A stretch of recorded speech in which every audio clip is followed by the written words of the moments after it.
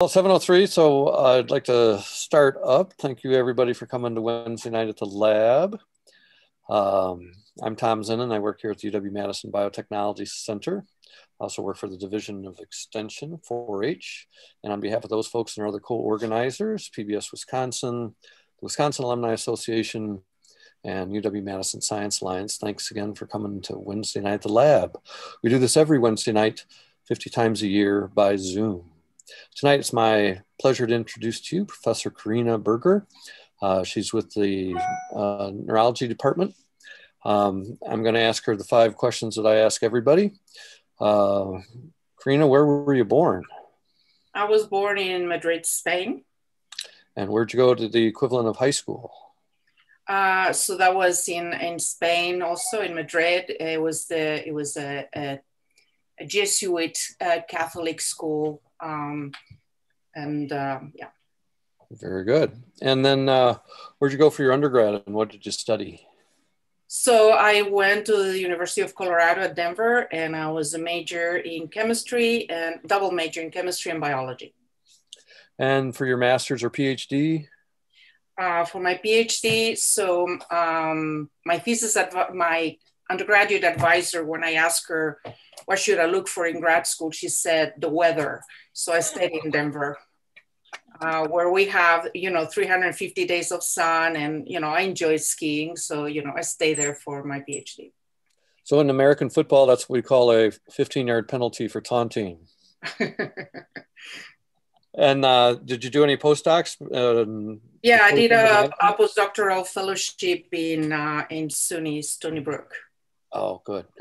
And then how long have you been at Madison? 13 years. So actually, this is the longest I've lived in one place in the United States since I've been an adult. I lived 12 years in Colorado, so now it's one more year in Madison. So, this is the longest I've lived in one place in the States. Yeah, well, I'm fond of saying we have better ice fishing than Boulder, so. Well, thank you for coming tonight. You're going to talk to us about Use It or Lose It, the role of environmental enrichment and cognitive aging. Hope everybody will join me in welcoming Professor Corinna Berger to Wednesday night at the lab, and then you can go ahead and take it away whenever you'd like. So I basically, hold on. So again, I'm going to repeat it a little bit, but, I was born in Madrid, Spain, and that's where I grew up. And I moved to the States when I was 20.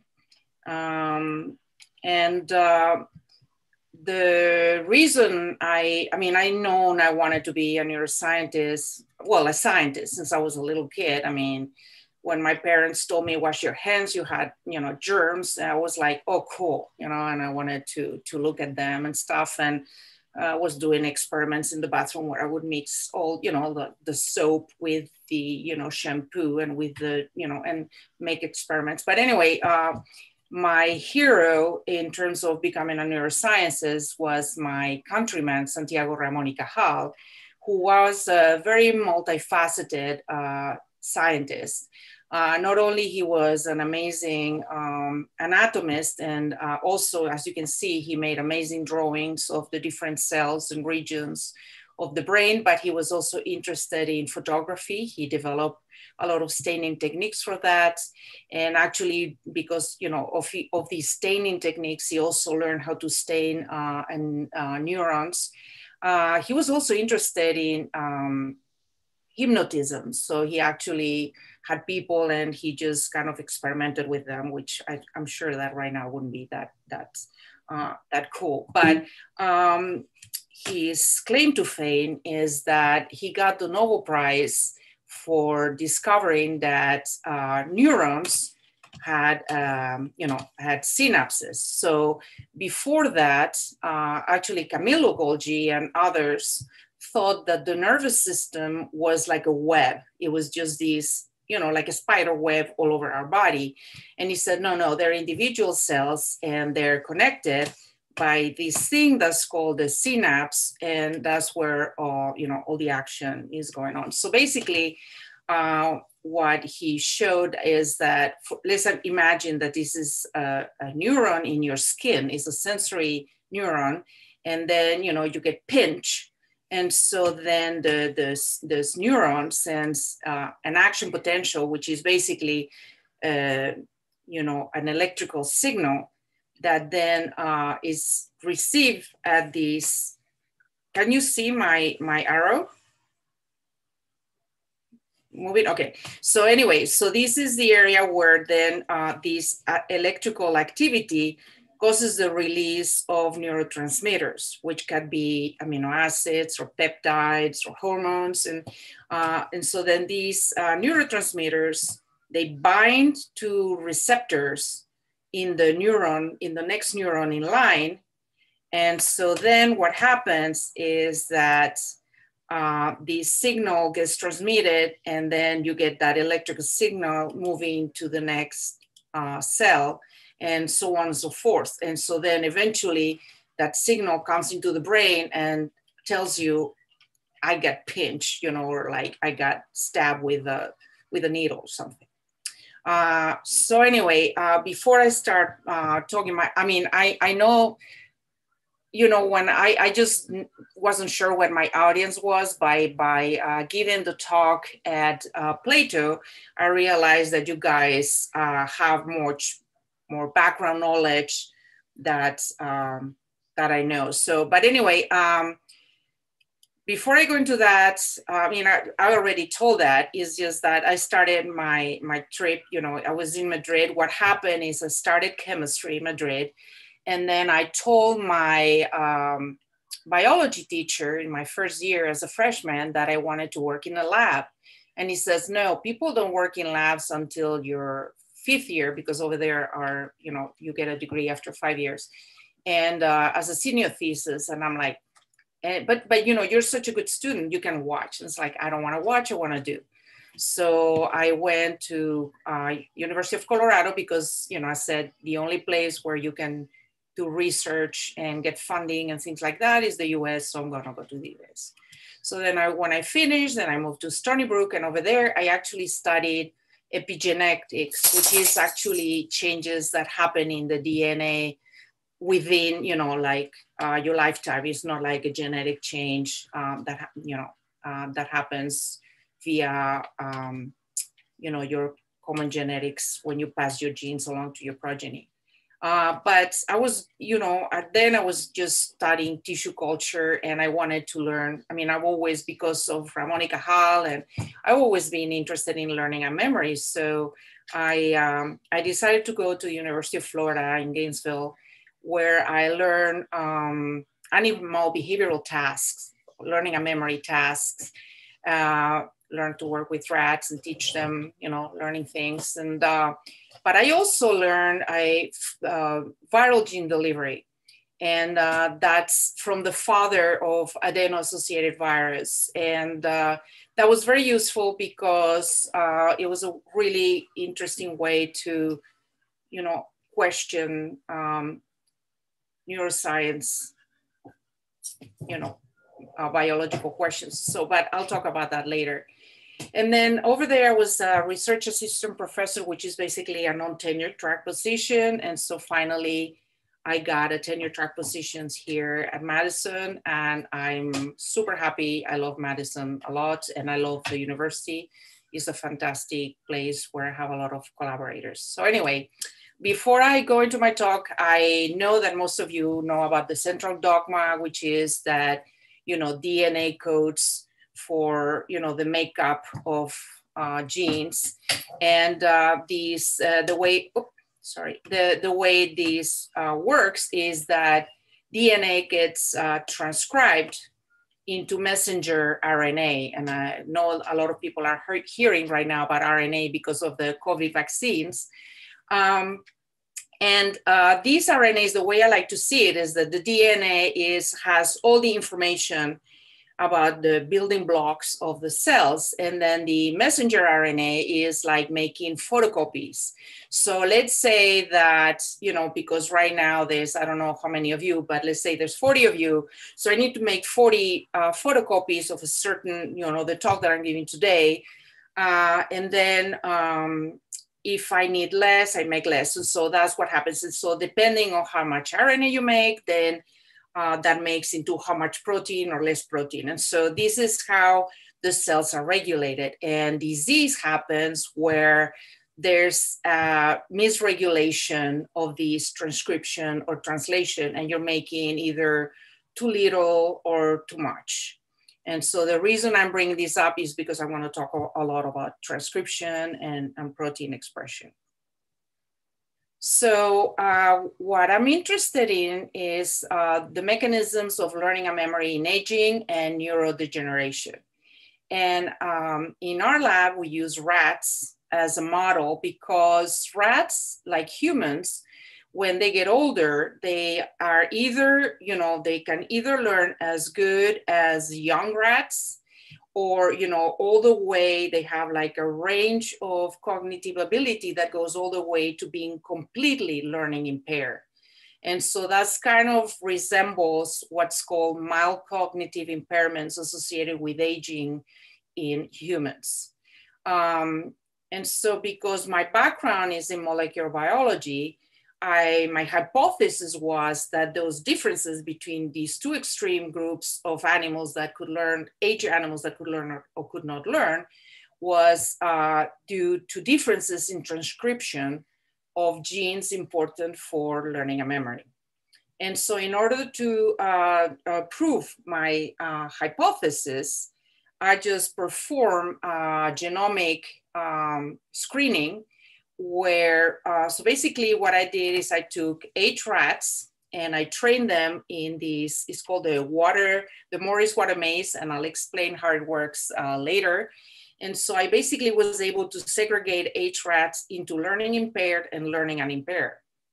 And then I isolated the hippocampus of these animals because I'm interested in the hippocampus because it's an area that's important for the acquisition, I don't know what is going back, for the acquisition of memory, and also is an area that's vulnerable to the effects of aging and Alzheimer's disease.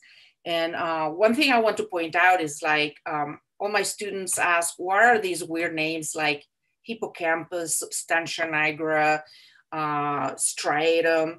And the anatomists in past centuries, they had a lot of imagination. And so hippocampus actually in Greek means, sorry, my pointer is not working. Hippocampus means seahorse. And what you can see in the right is the seahorse, and in the left is a dissected human hippocampus. So that's, you can say. But anyway, so we dissected the hippocampus of these 2 groups of rats, and then we isolated the messenger RNA. And then what we do is we label them with a fluorescent tag. So then we can interrogate these rat genome microarrays that they look actually, they're the size of a domino, and they actually contain the entire rat genome in it. So basically, when you interrogate with this fluorescent label, it will bind to those genes in the rat, and then you can decipher which ones are active or not. And then we just do some analysis and we figure out which ones are real learning and memory genes. And so after doing that, we found 50 genes that were differentially transcribed in animals that were superior learners versus inferior learners. And today I'm just going to talk about one of them. And that one is HOMR1. So HOMR1 is a protein that is present in the synaptic density that I talk about. And it's actually placed in the postsynaptic density. And it binds to these receptors that I was talking about that are important for the transmission of information for consolidating memories. And the messenger RNA that we found, so HOMR1, was actually downregulated in animals that could not learn. And so, once you do these kind of genomic studies, the first thing you have to do to implicate the gene in learning and memory is to knock it out. So if this gene was downregulated in age learning impaired rats, we could take a rat that's normally learning. If we remove this gene or knock it out, this animal would be dumb, right? And so someone have actually done this experiment, and they had made a knockout mouse model of Homer 1, and they actually do show learning deficits. And sometimes this works and sometimes it doesn't. I don't know why. Okay, so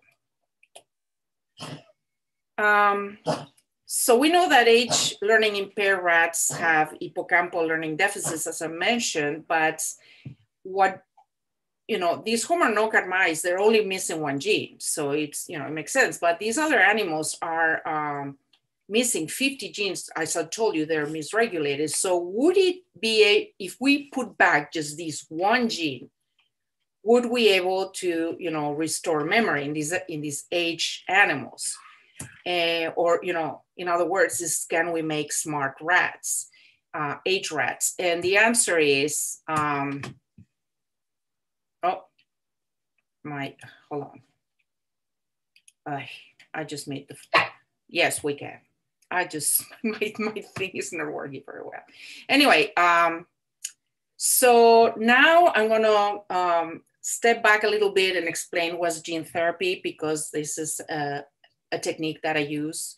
And so the gene therapy is the use of DNA as a drug to treat disease by delivering therapeutic DNA into a patient's cells. And so DNA can be a therapeutic gene. So in the case of hemophilia, is by replacing the clotting factor 9. And this, there are clinical trials going on right now, and they're being very spectacular, because people who needed weekly transfusions of blood, now they don't anymore. Another thing is if DNA that corrects some mutations. So in the case of Huntington gene, there's these repeats that keep expanding. And so if you can delete these expansions, then you could correct the disease.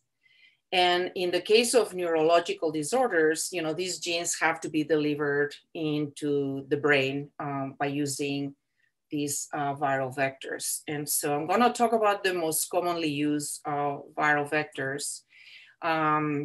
The first one is adenovirus. This is a large double-stranded DNA virus, and you might be familiar because it causes these nasty colds that, you know, cause conjunctivitis. And but more recently is being used by Johnson & Johnson to generate the COVID vaccine. So basically, the way the genetic material coding for the spike protein of COVID is inside these adenovirus. So then the adenovirus goes into your body, comes into a cell, delivers the COVID spike DNA, gets transcribed, translated into protein, then the immune system recognizes that you're making a foreign gene, and then you develop antibodies. The next one is herpes simplex virus. This is a large gene, is a very, very large virus, and is the one that causes cold sores. And so basically in all these, I don't know what's going on with my thing, but anyway, in the case of these, we call them viral vectors because basically we remove all the toxic or pathogenic genes in it. And we just have enough of the genes that they can still make a capsid and have the DNA where you can put your gene of interest, but they're supposed to be non-pathogenic. And so these are not just the wild type viruses, they're just recombinant. They're, you know, we kind of control their reproduction and replication. Then the lentivirus is another very widely used, and actually is basically the virus for HIV, and it's also been crippled, so it cannot cause HIV, and then you can use it to you know, express your genes of interest. And finally, the one that I'm going to focus on is adeno-associated virus. This is the smallest of them. is a single-stranded DNA virus. And right now it's kind of like the golden child for gene therapy, because unlike the other viral vectors, it doesn't have, the wild type doesn't have any pathogenic effects. And so it's been used in a number of gene therapy clinical trials. Okay, so why do we use viral gene delivery? I mean, now you see that with COVID, you can just put, genetic material in a lipid substrate, and then the lipid will bind to the lipid membrane and get in. Well, viruses have evolved over millions of years to do exactly that. And so they bind specifically to cell receptors, and they're very efficient at delivering genetic material. And even though liposomes, they're getting better and people are working into that, and obviously these viral vectors are incredibly efficient in doing that. So basically what happens is that the viral vector binds to a specific cell receptor, and for example, COVID, which is the wild type virus, binds to these ICE2 receptors, and then the viruses enter the cell, they uncoat to release the genetic material, which could be DNA or RNA. And then if it's DNA, it goes into the nucleus and gets transcribed into RNA, and the RNA gets transcribed into protein, and so on. So that's the deal. So as I said, these viral vectors need to be injected into the brain when we're doing gene therapy or to study any learning and memory or other neuroscience questions that we might have. And so we actually carry out these very precise and minimally invasive injections, and we have coordinates for the exact brain area that we want to inject. And so when we do that, this is basically the kind of thing you see. So in the experiments that I'm going to talk about, we're going to have a viral vector, so adeno-associated virus or AAV, that is going to code for the Homer gene. And so then we do an injection using these coordinates, because we have maps of the brain, so we know exactly where we're injecting. And so then the virus enters the cell, and then the DNA starts transcribing into messenger RNA, and then the messenger RNA translates into protein. And so then we get this Homer protein expressed in the area of the brain that we're interested in. And so this works for like the research experiments we do, but this is also what people are using in gene therapy to treat Alzheimer's, Huntington, and Parkinson's disease. So here what I'm showing is the area of the brain of a rat, is a mouse, is the hippocampus. And this is a Homer knockout animal that is not expressing anything in the brain because the gene has been knocked out. And so we injected it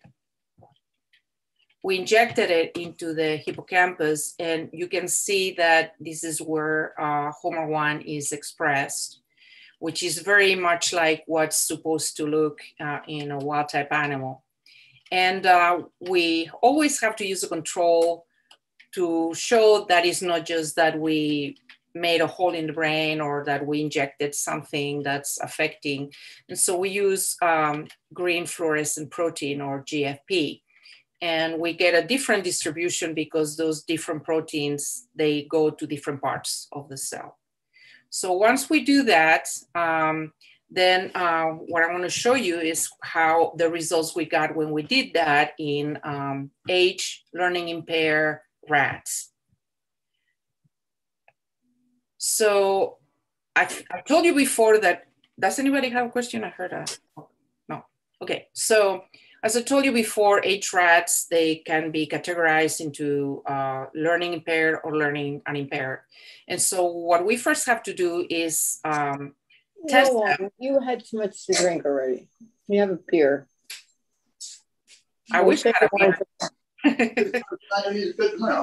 It will be good.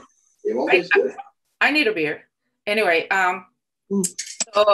so age rats, we first need to characterize them into learning impaired or learning unimpaired. And so we use what's called the object location memory task, which I'll explain in a minute. And so when we do that, and then we take the animals that are impaired, and then half of them, we inject them with a gene that's supposedly gonna make them smarter, or with a control, with the GFP control. And then we wait a couple of weeks to make sure that the virus enters the cell, the DNA is transcribed, and then it makes protein. And then we retest them again in the same test, which is the object location memory task. And then another test, which is the Morris-Water maze. And we do that because we want to have two different independent tests. And so I want to explain what the object location memory test is. So basically we put the rats in an arena that has two identical objects. And so the animals, you know, they get there, they're curious, they're going to explore, and they're going to realize the objects are identical. And so they're going to spend about 50-50 in each object. And so then the next day, what we do is we move one of the objects to a different location.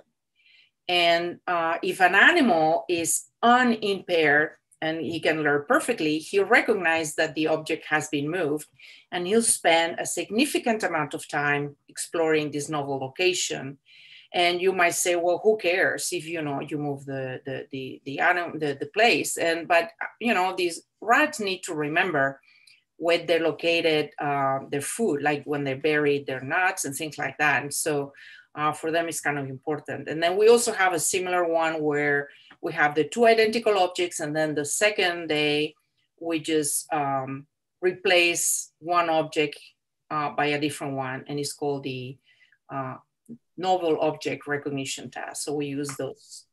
Then the Morris-Water maze is a test where animals are placed in a big water tank, and rats are swimmers. I mean, they're aquatic animals, and actually, if you have to be careful not to overtrain them, because then they don't want to come out of the water. They love, swimming around. So I cannot. My pointer sometimes doesn't work. But anyway, there's on the left quadrant. Oh, there you go. Okay. On this quadrant, there's a hidden platform, submerged. And so the animal, we place them in different corners, and we drop them in the water, and then they have to swim around until they find the platform. Initially, they might not find it because they don't know what the task is all about. And so if they don't find it, we just place them there so they get their bearings, and they're like northwest, east, south. And eventually, no matter where you drop them, they'll find the location. So that's a measure of how they learn. And then after the training, then we remove that platform, and then it's called the probe trial. This pointer is just defective. But anyway, we remove the platform. And so the animal will spend time saying, where did you put, I know it was here. I'm pretty sure it was here. What did you do with it? And so we measured that amount of times they crossed where the platform used to see as a measure of, how well the animal learned. And so these are the results for the object location memory task, where we change the location. So this is has a lot of information, so I'm going to explain it. So let me get here. So OLM1 is object location memory task before treatment. OLM2 is after treatment, after we injected them with the viral vector expressing Homer 1C. Next to it is OLM1 and OLM2 for GFP, which is the control. And then next is OLM1 and OLM2 for the young animals. Now, 50% means that the animals really didn't spend a significant amount of time exploring the novel location. If they did, it would have been above 50%. So as you can see in OLM1, so before treatment, the age impaired animals spend like about like an average of 50% exploring the novel location. So then after we do the injection of Homer 1C, what you can see is the animals injected with Homer 1C, they significantly improve and spend a significant amount recognizing that the object had been moved, whereas the animals injected with GFP did not. And finally, we had a group of young animals that were not treated, but we always use them as a control for how awesome young people are at remembering things. And you can see they're all like doing very well. Okay, just to summarize this part, I think I've convinced you that, when we deliver Homer 1C to the hippocampus of age-impaired rats, they can improve performance on these object location memory task. And we see, I haven't shown the results in the Morris-Water maze for sake of time, but they also show some improvement. So that was the beginning of trying to, try to improve cognitive ability in age rats. But at this time I had a new grad student and she was like, well, this is awesome, but I don't think that many people would like to have a hole drill in their brain to become smarter. So I would like to try something that would be less invasive. And I would like to try environmental enrichment. And so we know that environmental enrichment improves cognitive ability both in animals and in humans. But we don't understand what's happening at the cellular molecular level. And so in the rat models, what they use is these cages that have a lot of toys. They have igloos, they have tunnels, they have nesting material, and we change the toys twice a week to maintain novelty. Most people just, when they do enrichment studies, then they compare them to the animals that are usually housed in a standard cage with 2 rats. But we figured that here we're adding too many variables, including the fact that instead of 2 rats, they have 6 rats. And what about if it's just enough to have a bunch of bodies around you? And so we included this other group where, there's 6 animals in a big cage, but there's no toys. And then finally, the control, like I told you, is the standard cage rats where, there's only 2 rats in the cage. And if we want to compare these, make an analogy or a proxy for what, this would be in humans, would be in the environmental enriched would be humans who are both intellectually and socially engaged.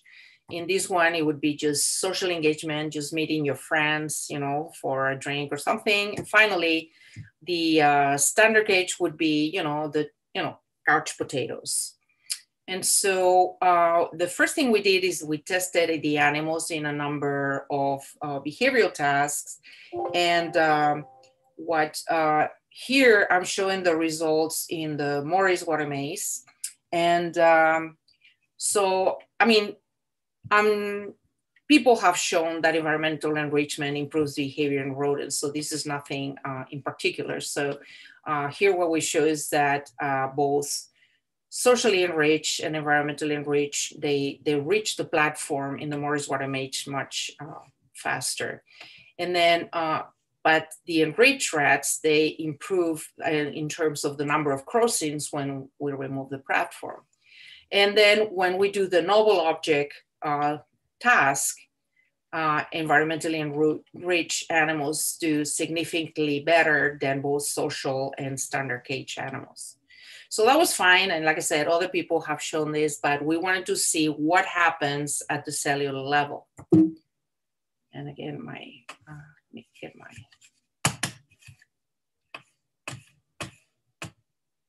Okay, so in order to do this, the way to what we think is the cellular correlate of learning is called synaptic plasticity. And so there's several types of synaptic plasticities: long-term potentiation, long-term depression.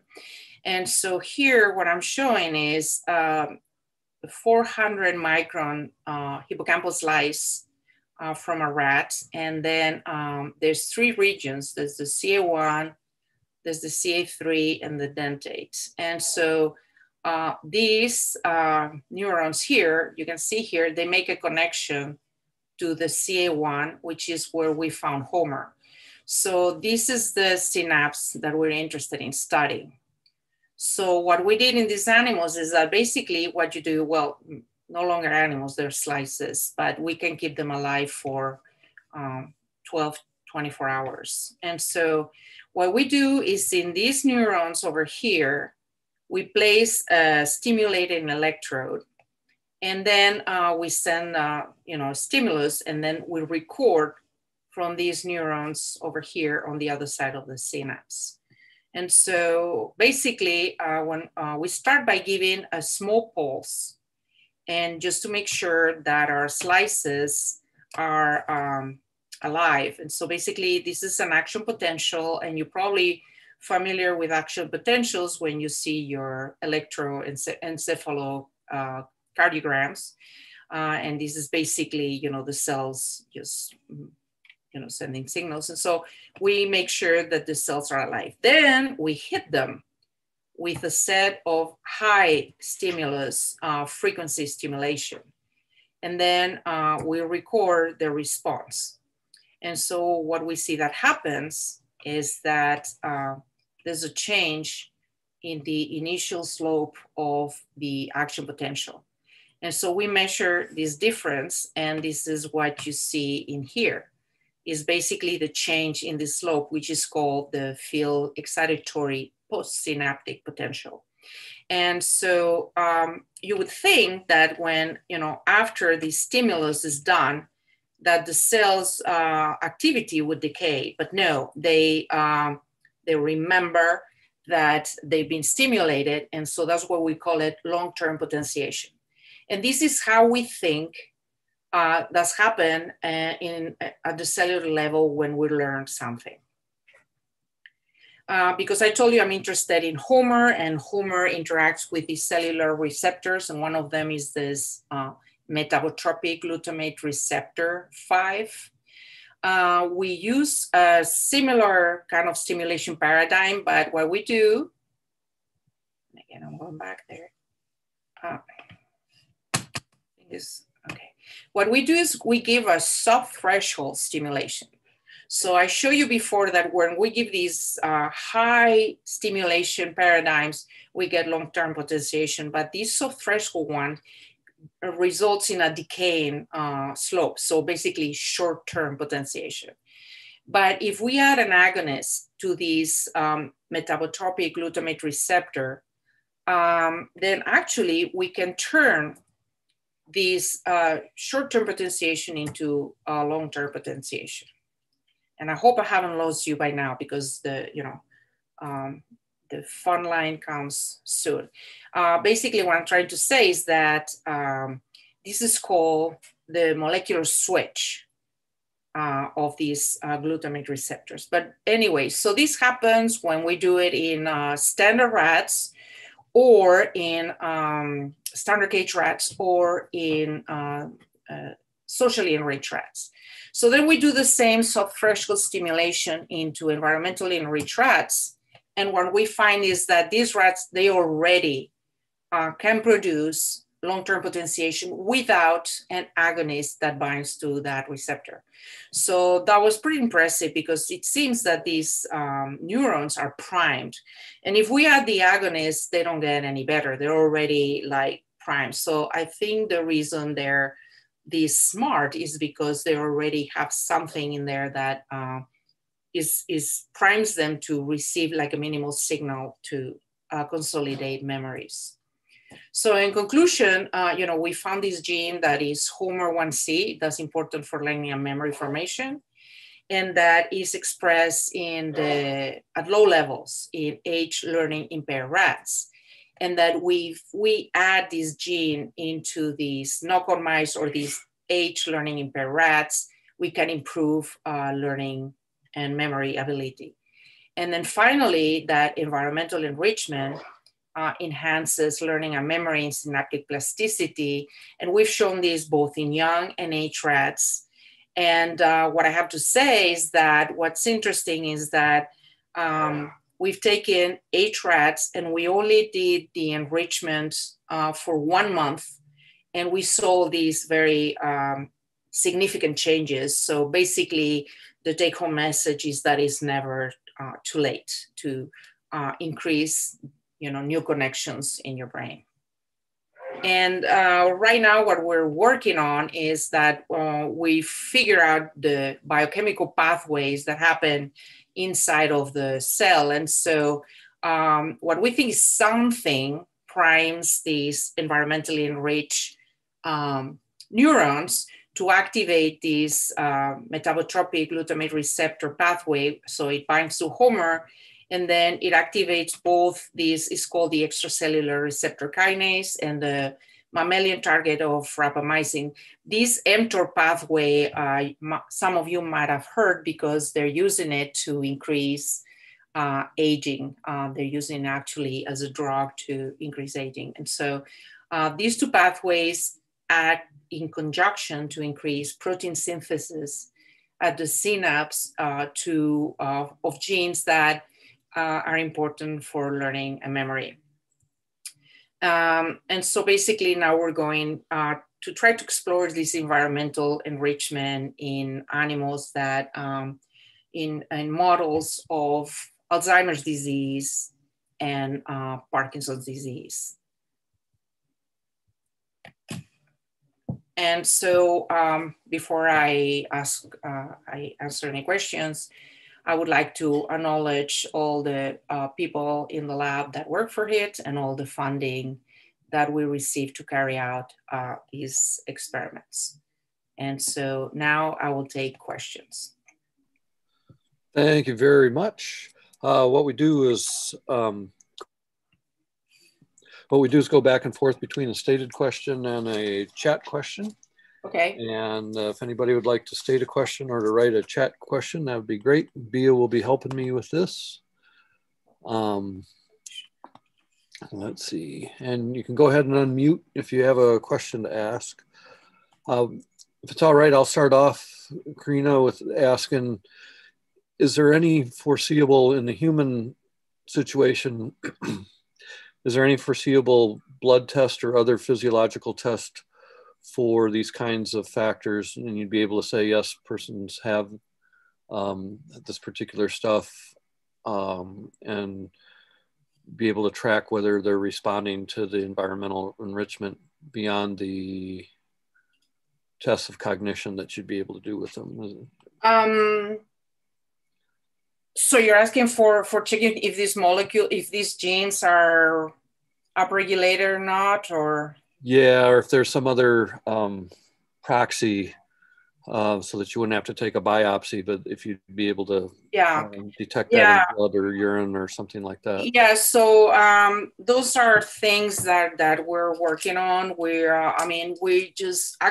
did get autopsied hippocampal tissue from patients, Alzheimer's, patients and age-matched controls. And it seemed that, we still don't have any significant data because we didn't have that much, but it seemed that Homer1C, this particular form, was actually downregulated in Alzheimer's. And so, like you said, we cannot just take a biopsy or whatever. So the next step is to look into cerebrospinal fluid and, like you said, urine would be harder. I don't know. Right now, there's a lot of studies where they're finding these, I don't know if people have, probably you guys have heard about exosomes, but these exosomes travel through the cerebrospinal fluid and also in the periphery. And people are looking for these different genes in terms of Alzheimer's and other things, but we still haven't done that. But we're definitely right now like looking at changes due to environmental enrichment through the lifetime, and we're going to start a study where we're also looking, because one of the things that has been shown is that educational attainment slows down the effects of Alzheimer's disease and cognitive aging. And so we're going to look at several markers in several patients, and also see if what we see in the imaging compares to what we see in rats. Sounds good. And then Bia, would you like to read one of the questions from the chat? Yeah, I can do that. So Sandy Rotter asked of a paper. Do you see that in the chat? Yeah. Okay. So which let's see. I see. Okay. Let me start. And why people from Stoughton are tough. I think that was from our English as a second language conversation. Yeah, Stoughton, Tufton.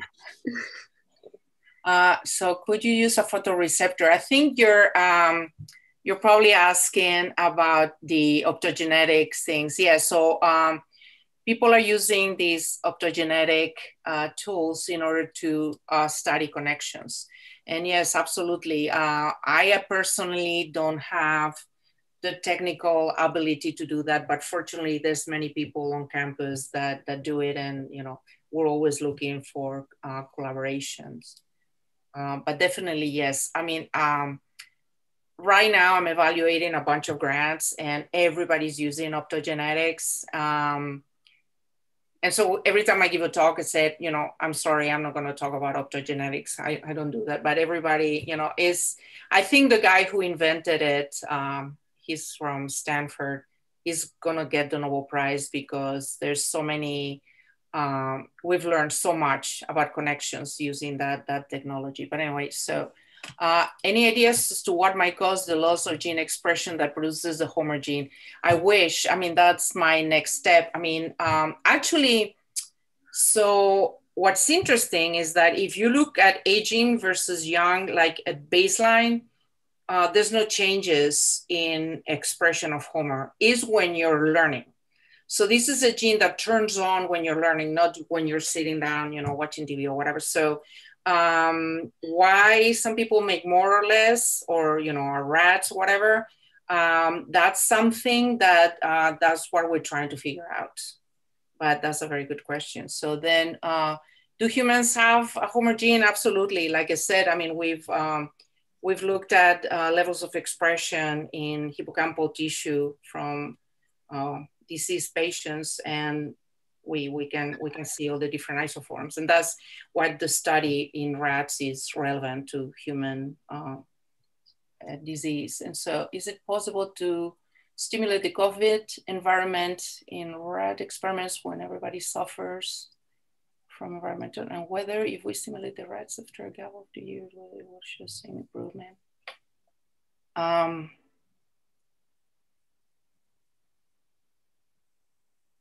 Oh, so I think, okay. So if I understand this question right, you're asking that because of COVID, we were actually not environmental enriched, right? It was the opposite. We were deprived. And that what if after 2 years of being deprived, we can then do this enrichment and then get the same improvement? And I say yes, because like I said, I mean, these rats that we've tested, these environmental enrichment experiments, they lived in a cage for 24 months in this little cage with another friend, totally bored to death, doing nothing. And just, they might have a little tunnel, like, to sleep in, and maybe some nesting materials. So when we do the enrichment for just 1 month, we use like really significant improvements. So yes, like I said, it's never too late. So I don't think the crowd who's listening to this has a problem, because it seems that you guys are keeping your minds very engaged. So I wouldn't worry about any of you. So, and I don't see any more questions in the chat. So I'd like to ask then,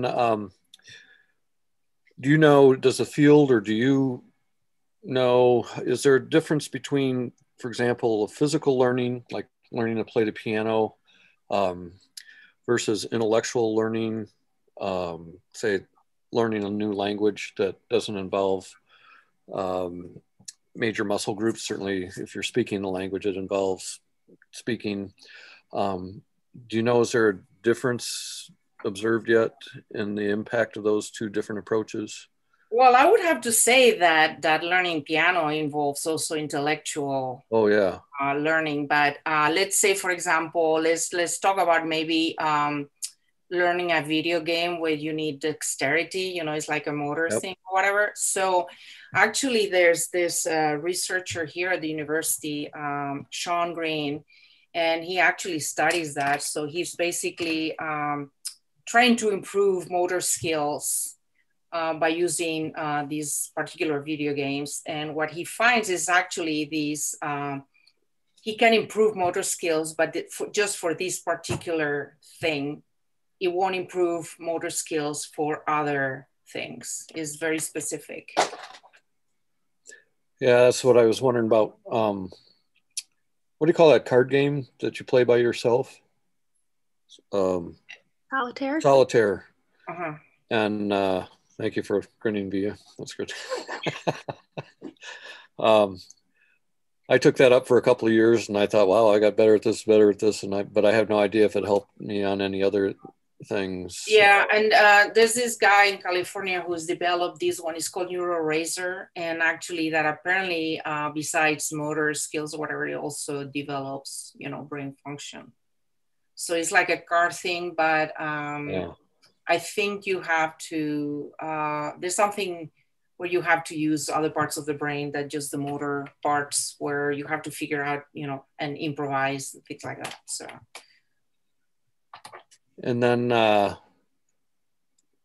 Lisa, if you'd like to ask the question you're asking me on direct message, that'd be great.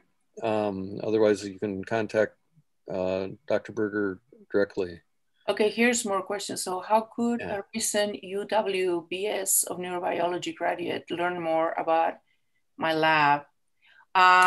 So undergraduates, undergraduate students, they usually can sign up for like taking credits. So for example, there's this Bio 152, so they can learn about research. And so it's a semester where they either join a lab or they just do a paper and, you know, learn about the scientific method. But most students, or they can do independent research. And so basically what they do is they just, if they're interested in neuroscience, they just look at the neuroscience training program and they look for professors who do research, and they just contact them. So I usually, the way I do this is students contact me, and then, I mean, right now, for example, my lab is full. I have like 6 undergrad students, but they contact me and then they tell me what their interest is, how long, you know, how many hours they want credits or work in the lab. And depending on, you know, if I see that they're really interested in my research, and you can tell by, you know, if it's like a standard letter that they send to everybody in the department or whatever, then you're like, sure, I have time, I have, you know, space. And so that's one of the great things about UW is that is undergraduate research. I mean, the students have a lot of possibilities to get research experience. And you just basically, what you do is you just contact the researcher based, you know, you just look at their page and you're like, oh my God, yeah, they're studying, you know, how lizards regenerate their tails. I'm really interested in that. And so you just say, hey, I would love to work on that. And so that's how it works.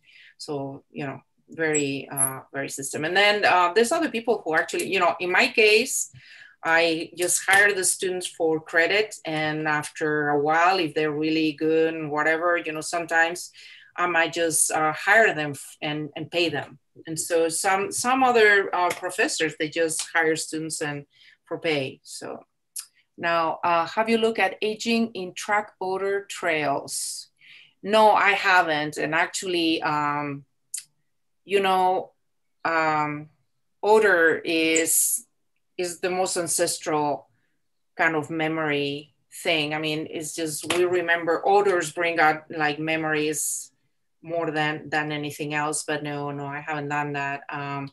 We use some tasks where what you do is you put different odors, and so depending on the odor. So for example, I put strawberry, and then I put, I don't know, chocolate, and then I put vanilla. And then the animal has to learn that where I put the vanilla, there's a pellet of food underneath. And so that's like, it's called an odor recognition task. And I don't do it in my lab, but it's something that it's a great task. I don't know if that's what were you asking, but and I think that's what I see right now. I don't see any more, but in the chat. Any other questions? I have a question. Let her go, Raj. What you have done with rats and your conclusion concerning environmental enrichment, can we use this methodology to help younger children who have got learning disability? Or does it apply there where we can provide based on your research and your work? Yeah, absolutely. And like I said, we also did this experiment in young rats. And so again, you know, rats are usually in a cage, two of them. So basically they have no stimulation. And with these young rats, actually it was kind of interesting because with the young rats, we needed a longer enrichment time. So we needed 4 months. Whereas with the old rats, we only need 1 month. So, but absolutely, and it's been shown, I mean, you know, children in orphanages where they're left in their, you know, beds and that they don't get any kind of stimulation, they show like cognitive impairments. But the other thing is it depends, you know, I mean, there's also like a critical developmental period. So, you know, if it's been like an extreme care, you know, extreme type of deprivation, is kind of hard to reverse it, especially if it happened like early during development. So, you know, like, you know, if they're babies and they have been deprived, then if you try to rescue that when they're like 3 or 4 years old, is very hard because the brain was developing and then didn't get to make all those connections that I was showing before, because, and so then it's kind of hard to make those. The brain becomes less plastic as you know, develop. Does that answer your question? Yeah, it does. Okay. Any other questions? I have another question. Go ahead. I don't know what I am asking makes sense or not. Is there anything comparable to like kidney transplant and other transplants? Is it possible we could take a donor GNA, which is healthy, and implant it via injection or whatever you do into a sick person who is lacking that gene, which is responsible for his learning impairment, or he doesn't have environmental enrichment? Is there anything like that that's possible, or yeah, I mean, doesn't make sense? Yeah, that's what's done with gene therapy. So let's say, I mean, right now this is too early, but let's say that, you know, I learn more about how Homer works, and we start to do translational studies. You know, I mean, this is never going to happen, but let's imagine that then we figure out that if I inject Homer 1C DNA like I do in the rats in humans, that they can actually learn faster or something like that. So basically, yes, through gene therapy, you can do that. right now people are doing that, for example, in terms of Parkinson's, is during using stem cell transplants of, healthy DNA that doesn't have the mutations for Parkinson's disease. And so actually, there was actually one of the researchers, two researchers here at the University of Wisconsin, they just published a Nature Medicine paper where they've shown that they can take fibroblasts from non-human primates and then turn it into a neuron and then implant it into the brain of a Parkinsonian non-human primates, and they'll start making dopamine and everything like that. So all kinds of crazy things like that, yes, are happening. Thank you, Raj. Any other questions?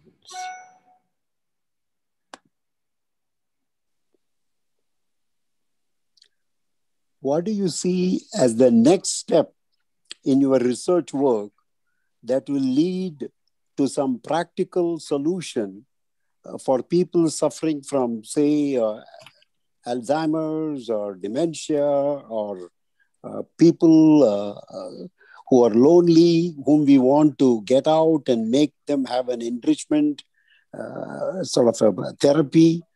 So what do you see your research work leading into some practical application, say within the next 3 years or so?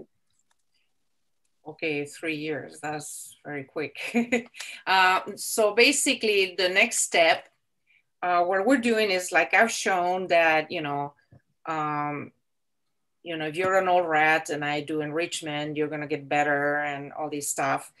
What I want to do is how early, like what changes are happening during the lifespan, and what differences are versus, with someone who's enriched versus someone is not enriched. So let's say you start young and then you have someone who's living in a deprived environment and someone who's in an enriched report. What are the changes that are happening at the DNA level, at the protein level, at the imaging level? So we're looking actually at the structural. So we're doing MRI and PET scanning of animals, and we're following them through life and saying, someone is enriched since they're young, or, they're only 1 month, 2 months, 6 months, 2 years, etc.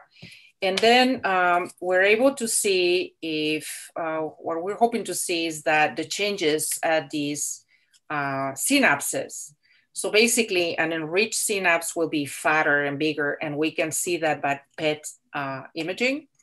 So then what we're gonna do is that then take humans with different degrees of educational attainment and see if we see the same differences. And so then that would say, well, what we see in the rats is applicable to humans. And so then we can find exactly what is the pill that we can give someone to, prevent cognitive impairment associated with aging. So basically, if we understand what's happened, like the differences that are happening at the molecular level and how important it is to start early or late, then we can, like I said, because not everybody can have the ability to go and then get a college education or whatever. So, if we have some other treatment, that would be great. There's a really cool study that they've done in Baltimore, where they take in retired people, and what they've done is that they made them go to schools and help children read. So they go and read and teach them how to read. And what they found with those people is that their cognitive ability and their brain imaging and everything, their brains are plumpier and everything is, based on that enrichment, which is just simply, doing this exercise of just, first of all, going outside so they're not isolated, and then interact with younger kids, and doing the intellectual thing of teaching them how to read. So there's a lot of interventions that they don't need, like medicine or whatever, right? So those are the kinds of things that I'm looking forward to. Corinna, how far down, well, I shouldn't say down, what other animals show this kind of cognitive rebound? What other model organisms might there be in addition to rats? Well, I mean, it's been done in rodents, and I mean, actually, this is an N of one, but I have a dog who has starting to show signs of sundowning, which is, I don't know if you guys have heard, I mean, this is what happens when you get Alzheimer's. As the day goes down, they start having shows of anxiety and, dementia.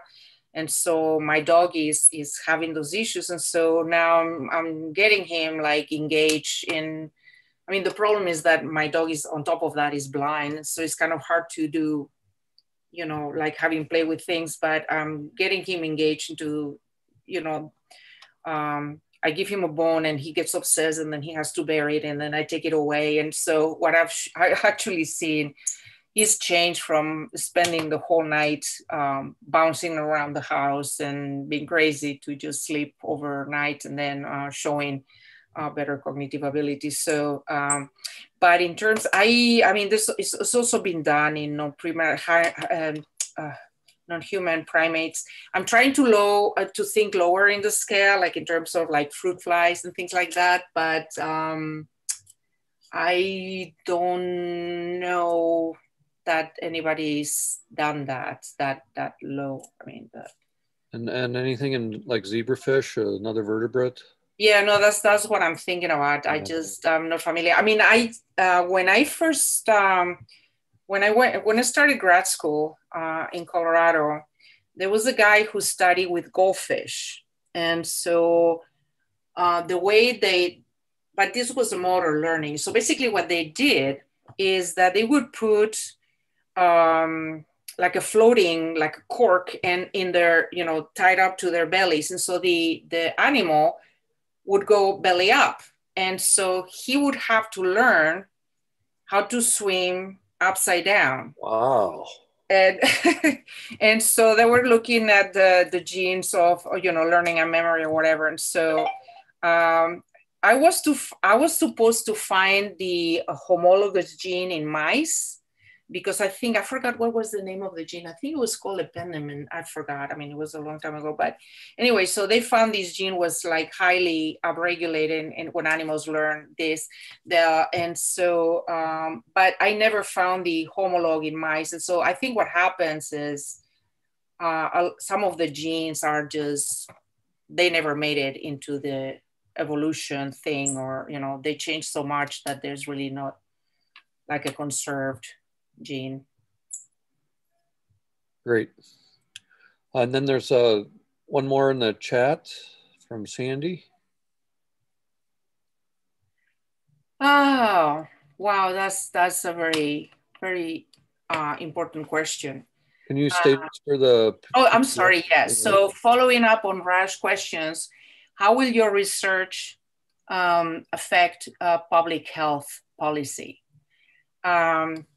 So I am lucky to be in a program where we actually have, we have a graduate degree in neuroscience and public policy. And so I'm hoping that the people working in that area will help me with this. But I would just, I would hope that my studies will show that we need to put more emphasis on, engaging the aging population into, just be more, less isolated. And I mean, I know some horrible conditions where some, people are living in retiring homes where they never leave their room and things like that, or, so I'm hoping that, showing how important environmental enrichment is in order to slow down and prevent the causes of cognitive aging and dementia. that this would be implemented. And is, you know, if all you need is just to do little things to keep your mind busy, it's cheaper than drugs, pharmacological drugs. Thank you. Any other questions? Thank you all. Someone said thank you very much for your research and your presentation. So, but thank you for, you know, listening at this late time of the day. So. Well, we've been doing this at 7 o'clock for quite a while, so it's a little late. Good after dinner or before dinner. I have a question. Sure. Okay, Raj, one more and then we'll shut her down. Go ahead, Raj. You talked about experiment in rats and how to stimulate them and how to differentiate between rats that are smart and rats that have got a learning impairment. But I didn't see any discussion on diet that plays an important role in brain health. Whether you change the diet of the rats so that they are not that active, they don't go after their treats as good as they do, they may make mistakes. And is there any experiments you have done to distinguish the effect of diet in addition to the stimuli? Yeah, so, you know, it's, for example, when I did my environmental enrichment, a lot of people who do environmental enrichment, they put an exercise wheel. And so I didn't do that because another factor is exercise. And so I wanted to make sure that that wasn't a confounding effect, because a lot of people have shown the, you know, the effects of exercise. And so diet, again, I mean, that's one thing that I need to get money, because what I'm finding is, you know, I don't know what's going on, but the rats, when I think is here something in the vivarium, but with the diet that they usually get, they die earlier. And I have like a lot of attrition because of that. So now I move them into a better diet. But yeah, I have a colleague who works on Fragile X and diet. And so I am planning to collaborate with her, because I'm actually, absolutely very interested in the effects of diet. In this case, these rats, they're at libitum. So basically they can eat whatever. They can open the fridge anytime they want. And so I'm not doing any kind of restriction. But one thing is for sure is that I don't have the money to have an activity monitor in my cages. But what I do is I weigh them every week. And so both the social and the environmental enriched rats are, you know, when I get them, they're, you know, 18 months old and they weigh 400 grams. I mean, they're like a small Chihuahua. And they, just by being in those big cages and playing with their friends, they kind of, they lose a little weight. They lose like, you know, 50 grams and then they keep training. Whereas the other ones, the ones that are in the cage, they keep gaining weight. And so, but still, you know, both the socially enriched and the environmental enriched, they both move the same. They have, you know, kind of like the same activity, yet the ones with the toys and the intellectual stimulation, they do better. But yes, you know, there's so many factors, and in humans is just been so hard. And so now after these longitudinal studies, and finally they developed these biomarkers for imaging, they found that they've been looking at all these things: diet, exercise, everything. And what is it? Because they thought, well, if you have plaques, beta amyloid plaques, you're screwed, you're gonna, you know, have Alzheimer's. And they find that there's people with a lot of plaques and they're fine. They don't have any cognitive impairments.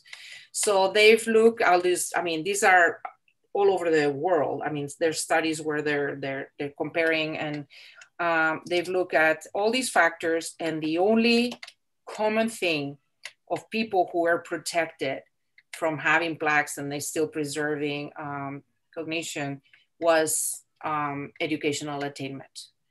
And so that's why I'm studying environmental enrichment, because we're trying to find out what is it that gives reserve and resilience to these humans via, you know, education. And, you know, I don't mean education just going to college. I mean, if you are like a airplane mechanic and you have to figure out how to fix things, I mean, that's a lot of intellectual engagement and things like that. So yes, but going back to the diet, yes, that's something that's in my mind, but you know, so what happened is you write a grant, you say, hey, I want to do that. And I said, what do you know about nutrition? And so actually my colleague, she had to get a master's in nutrition before they gave her a grant. So I'm planning on collaborating with her. She already got the degree, and so she'll have the expertise, so we can get funded. Very good. Well, thank you everyone for coming tonight. Thank you, Professor Berger, for giving the talk, and thanks, Bia, for all the help and keeping things running. Look forward to hearing you, having folks join us next week. Paul Kelleher from philosophy will be here talking about the ethics of vaccine allocation. So thanks again to everybody, and thanks again, Professor Berger.